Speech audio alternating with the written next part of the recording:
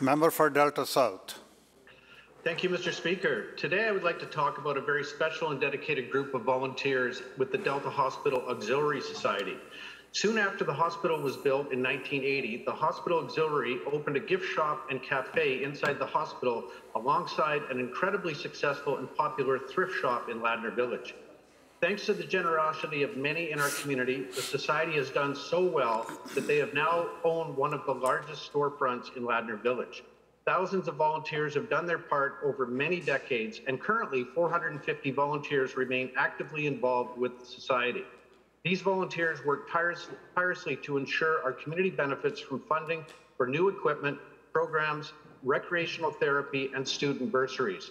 In addition, the Society recently contributed just over $2 million towards the construction and administration of the Peter C. and Elizabeth Toigo Diagnostic Center at Delta Hospital. This contribution is just one of over $22 million the Society has donated towards new services and equipment at our hospital.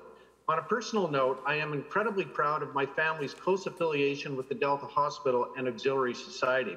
It started with my father, who was an original member of the team that helped build community support for the construction of our own local hospital.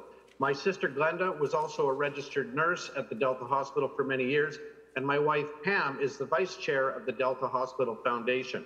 Most importantly, this brings me to my mother Marjorie, who was an original society member from 1969 and continued pre-COVID, of course, to drive into Ladner twice a week to volunteer at the thrift shop and at the hospital's extended care ward. Like many societies across BC, COVID-19 has posed unprecedented challenges to the Auxiliary Society. To make matters worse, a suspicious fire in December has left them on the hook for restoration fees and renovations to fix this damage. Yet ingenuity has them temporarily back up and running in a vacant storefront across the street from the damaged building. Despite what can only be described as a trying time, I want to sincerely congratulate the tremendous efforts of our Delta Hospital Auxiliary Society, our Delta Hospital Foundation, as well as our outstanding doctors, nurses, and staff at our beloved Delta Hospital. Our community is appreciative of all you do to provide excellent care and service to those who need it. Thank you, Mr. Speaker.